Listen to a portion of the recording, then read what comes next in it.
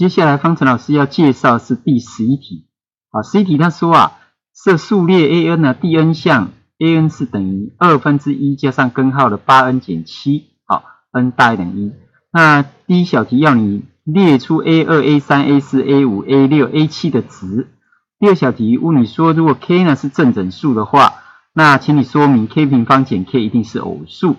那第三个要你证明说，如果设 k 是一个正整数，那要证明数列 an 里面呢可以找到一项 am， 使得 am 会等于 k。好，所以第一小题是要求这个 A2、A3 到 A7， 那 an 已经给你了，所以你就直接带进去 ，n 用2、3、4、5、6、7带进去就可以得到答案。好，所以我们来看这一题呢 ，A2 就是把 n 用2代，8、26减7就是9。那根号9就是3，所以1加3等于4除以2就是2了。好，所以 A2 就等于2。好，那 A3 呢就是3带进去，3、8、24减掉7呢是17。好，所以就是1/2加根号是7。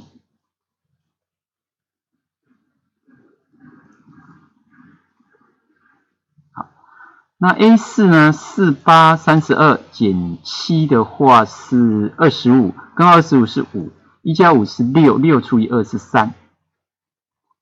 好 ，A5 的话5、8、40减7是33，所以1/2加根号33。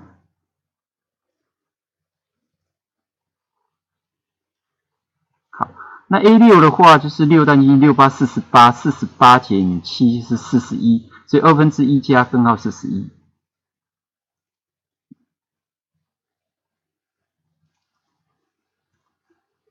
那 A7 呢？7、8、56减7的话是49，根号49呢是7，1加7等于8，8除以2等于4。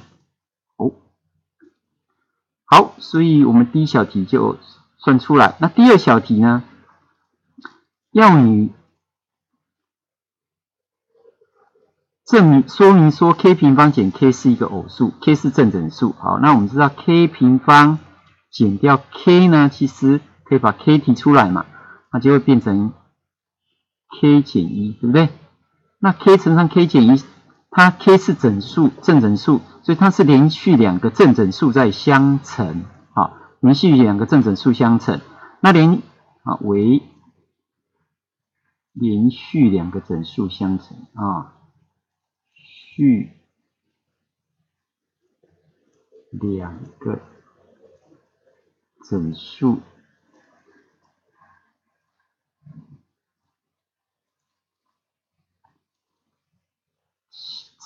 相乘，或者乘积也可以。好，那当然这个就是为偶数了。好，两个连续的整数一定有一个偶数嘛，那乘起来当然是偶数。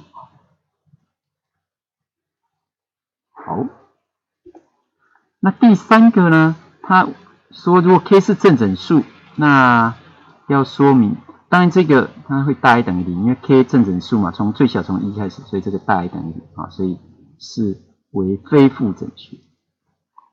非负的。好，那第三个呢 ，k 是正整数，要你证明说一定可以找到一项 am， 使得 am 就等于 k。好，那这个的话，也就是说你要，就是说这个值啊，有个 am， 好，这就带 m 啦，那要等于 k， 那你要去求那个 m， 如果 m 求出来，那就答案了。好，所以很简单。我们就是要去找这个三个，是 am 呢，就是这个要带 m 嘛，哈，1/2加上根号的 8m 减7，那希望这个等于 k， 好，那问你 m 等于多少嘛？那你把它乘过来就是 2k， 再把加1过来就减1。2k 减1，那把这个根号两边平方就会得到 8m 减7呢，应该等于 2k 减1的平方。好，那所以你的 8m 呢减7呢就要等于，这把它乘开来就是 4k 平方减 4k 加1，把这个移过来，那就变成加8啦。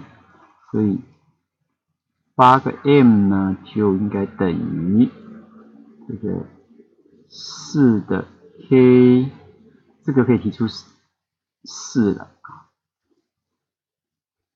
好，然后再加上8，这样8，那你可以把这个8呢除过来，8除过来，这个8除过去，所以 m 就等于这样。那 m 等于这样呢，再把它约分一下，就会得到1/2。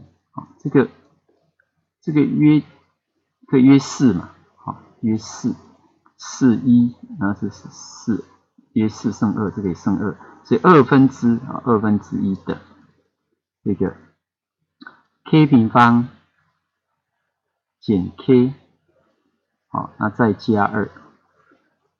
好，那这个地方这个是一个偶数，偶数加2，那它也是偶数，好，而且是非负偶数，所以加2以后就是大于等于0了，大于等于2啊，大于等于2的偶数，那再除以2，所以它是一个正的偶数，所以它是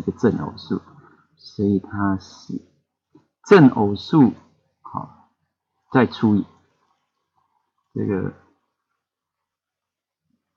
好为正整数了啊，所以